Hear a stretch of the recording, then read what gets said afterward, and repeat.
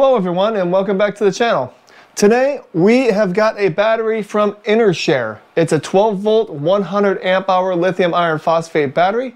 So let's go ahead and open it up and see what we got.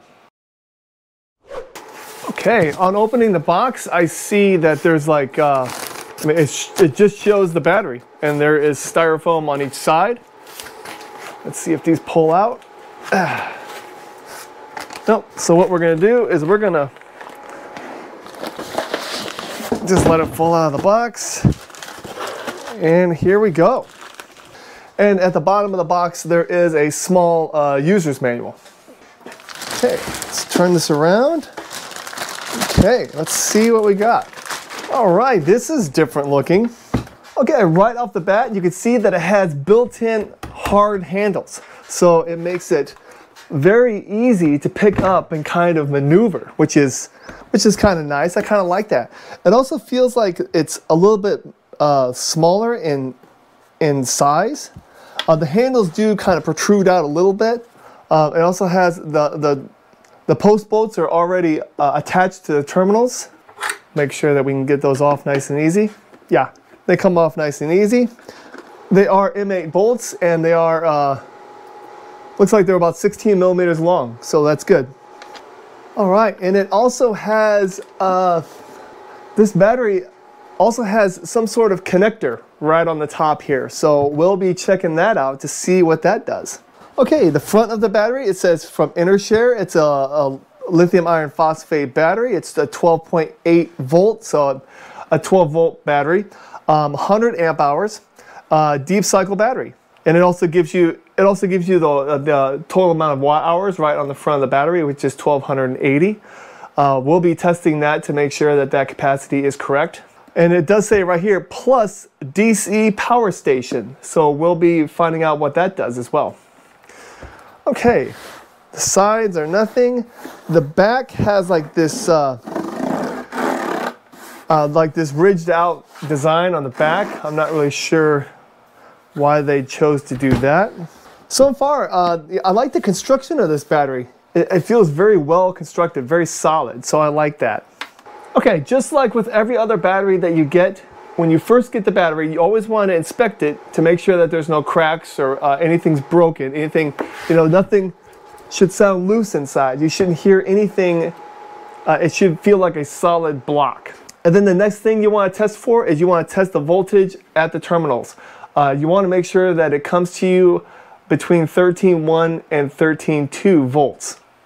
So let's go ahead and test that now. Okay, and our voltage is 13.13. So this battery is perfect right out of the box. Okay, and the next thing you want to do is you want to make sure that you're getting what you paid for, which means that you need to charge this battery all the way up. And then you need to perform some sort of capacity test to make sure that you're getting that 100 amp hours that you paid for. So we're going to go ahead and charge this up all the way, and then we'll start a capacity test. Okay, while this battery is charging, let me go ahead and tell you a little bit more about it. Like I said before, it's a 12.8 100 amp hour lithium iron phosphate battery. It has an IP rating of 65, so it's completely waterproof. The max charge and discharge for this battery is 100 amps. It states in the manual that the charge voltage is between 14 and 14.4. So that's kind of odd because I always say that you want to charge your batteries between 14.4 and 14.6 or 14.8. So this one actually in the manual states it should be a little bit lower. And then it also says that it can be discharged all the way down to 10 volts before the BMS inside shuts itself down to protect the cells from over discharge. Also in the manual it states that it does have Bluetooth capabilities. So that means that you can connect to it via Bluetooth from your phone. But nowhere in this small manual or anywhere else I can find, either on the website or on their Amazon page where you can find more information about this battery, nowhere can I find a link or a name of the app that you're supposed to use. I've downloaded several BMS apps to try to connect to this and nothing works. So I'm going to be contacting the company because they need to make that very easy to find. Nowadays, having a Bluetooth capable battery is a big deal, and you need to make sure that app is very accessible. The manual also states that this battery has a heating function, and the heater will turn on when the battery gets down to 0 degrees Celsius or 32 degrees Fahrenheit, and then the heating function will turn off when the battery gets to 5 degrees Celsius, which is 41 degrees Fahrenheit. The dimensions of this battery are 11.3 inches in width, 7.1 inches deep, and it's 9.1 inches in height. It also says that the battery can be connected to support 4 in series and 4 in parallel. When I first looked at it, I was thinking, you know, how are you supposed to stack these? But you can see that the battery is shaped. So there's concaves at the bottom, which can support the handles at the top. So you can easily stack them up, which is kind of nice. And also, I'm surprised that you can put them in series knowing that there is a heating function inside. So please leave it in the comments if you do have multiples of these batteries and you can connect them in series and you don't have an issue with the heating function messing with the voltages inside the battery. And like I said before, this battery actually is a, it says plus DC power station, and this battery is, it actually comes with a DC controller box, like a DC power box. So let's go ahead and look at that now. And that's this right here. So let's open it up, and here we go. It looks to be a very simple device, but you can see that it has the, well, I believe this is an aviator plug. It looks like it has rubber washers in there, so I believe this is also waterproof as well. And as you can see with this control box, it comes with 2 USB-A ports on one side. One of them is a 5-volt 2.4 amp port, and then the other one is a quick charge 18-watt port. And then on the other side, you have a USB-C port right here, which can handle 5, 9, 12, and 15 volts at 3 amps. Or it can handle 20 volts at 3.25 amps. And once we do the discharge test, we'll go ahead and plug this in to see how it works. All right, well, this Enershare battery is all charged up according to my 20 amp charger. And I set the discharge test up, and it shows it at 13.4 volts, which is a little lower than I thought it would be, but I'm gonna go ahead and start it anyway. And I'm gonna do a 10 amp test, so that's a 0.1 C, and so this test will take about 10 hours to do. Okay, there we go, perfect 10 amp test, as you can tell right there, and the voltage is 13.2. And so we're just gonna let this run for the next 10 hours or so. So I'll let you know the results when it's done. Okay, our test on the Enershare 12 volt 100 amp hour battery capacity is done. So let's go ahead and check out the results. All right, and as you can see, we have a total amp hour of 104.4, and we have a total watt hour of 1295.33. All right, so this battery passed the capacity test. So I'm gonna go ahead and charge it back up to like 70 or 80%. And then we're gonna do a max amperage withdrawal test. Okay, I've got the Enershare battery all charged back up. It's probably like at 70 or 80%, something like that. I let it charge for about 4 hours at 20 amps. And I've got it all set up, as you can see, for my max amperage withdrawal test. I'm gonna first do like 100 amp withdrawal, and then I'm gonna push it to see how far it'll go before the battery shuts down or it doesn't. But the first thing I wanna show you is what it comes with. It's this little DC controller box. And let me show you how to hook it in. It's super easy and it's pretty convenient. Okay, now here's the little top of the battery right here, and this little cap goes on there to keep it waterproof. So you just take that off. And then this aviator plug, it only goes in one way. And what you do is you just snap it into place, and it automatically fits in, and it won't come out. Like, you can't just pull it out. You have to twist this and then pull it out like that. So, and you just pop that in, and now you have some USB ports. And so like this tablet right here, we'll go ahead and just plug this right into the bottom here. And you can hear the tablet go ahead and charge right up.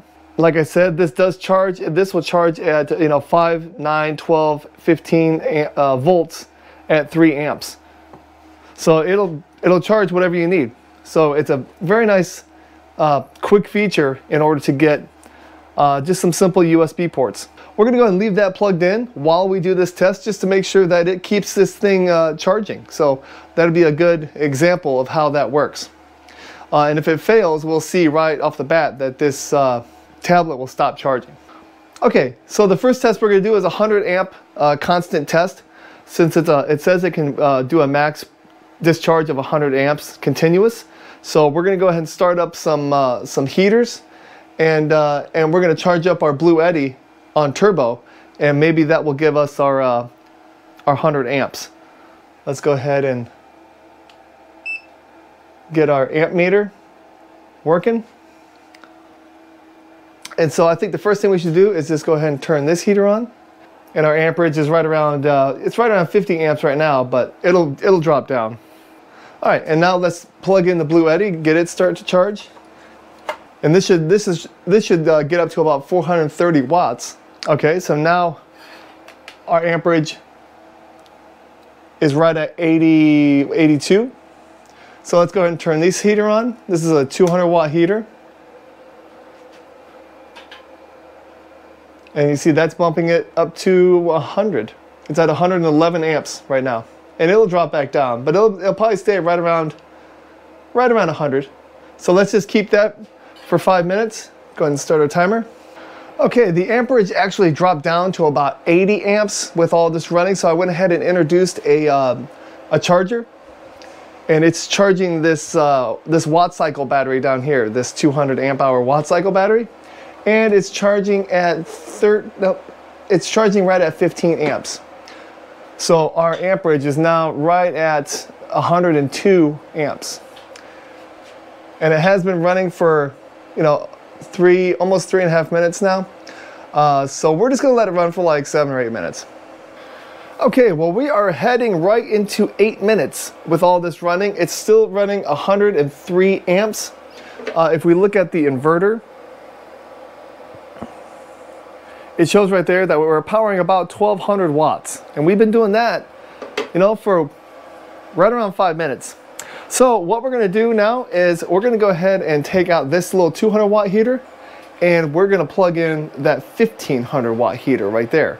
And then we're also gonna boost this from 60% up to 100%. So it's gonna do like probably a 22 amp charge to this battery down here. So let's go ahead and move that around, and that really should double our amperage. So we should probably see around 200 amps coming out of this battery. Okay, so first thing, let's go ahead and move this up to 100%. So instead of 15 amps, we're jumping up to, it looks like 19 amps is as high as it's gonna go. But then we're gonna turn this on high. So let's see what our amperage is right now. Yeah, we took that heater out, so it's back down to 90. So our inverter says our wattage is right around 1050, 1060. So let's go ahead and kick this on high. Let's see what happens. Timer is right at 10 minutes. Our amperage is now at 244 amps.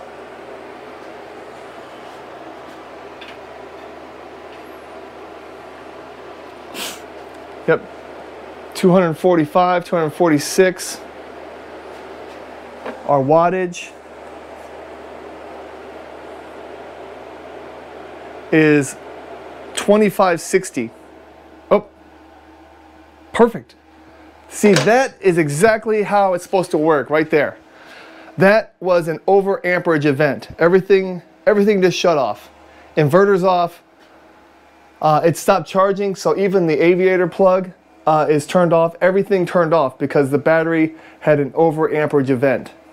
Okay, and I went ahead and reset a timer. It's now reset because the battery is shut down. So what we're going to do is let this run until, we'll see, I'm going to let it run for like 10 minutes. And, oh, never mind. Look at that. It looks like it took about 45 seconds altogether, because I set this a little bit later. But this is back to charging. Our inverter is turning back on. Things are charging back up. And our amperage is getting back up to, 80 amps or something like that. Because everything is starting up except for that big heater over here. All right, that is perfect. That's exactly the way it should work. All right, well, the Enershare battery passed the over amperage test, which in my experience so far with the other batteries I've tested is rare. Usually they will get up to 200, 300 amps and they'll just keep going. They'll never shut down. I'll finally have to end the test after a few minutes. But this battery actually shut itself down, so that is a huge plus in my book. So far, everything about this battery has passed with flying colors. The only thing that doesn't jive well with me right now is that this battery says that it has heating elements inside the battery to keep it warm during cold environments. I believe it has cold temperature charging protection, which I think is kind of almost like an oxymoron. If you have heating elements, then you wouldn't need that. But I would like to find out just to make sure. And also it has Bluetooth capability is what I've read, but I have no idea how to get the app. So I'm really hoping I can get a hold of that app and it will tell me more about the heating elements and everything else that's going on inside. Until then, I'm going to go ahead and end this video. And if I do get my hands on the app that I can use to tell me more about what's going on with the heating elements and the cold temperature charging, I will do a part 2 to kind of finish this off. But for right now, this battery is really performing over the expectations that I had. So if you have any questions about the Enershare 12 volt 100 amp hour lithium iron phosphate battery, please leave them in the comments. I will leave a link to this battery in my description so you can look more into it if you'd like. Thank you so much for watching this video and have a great day. Bye-bye.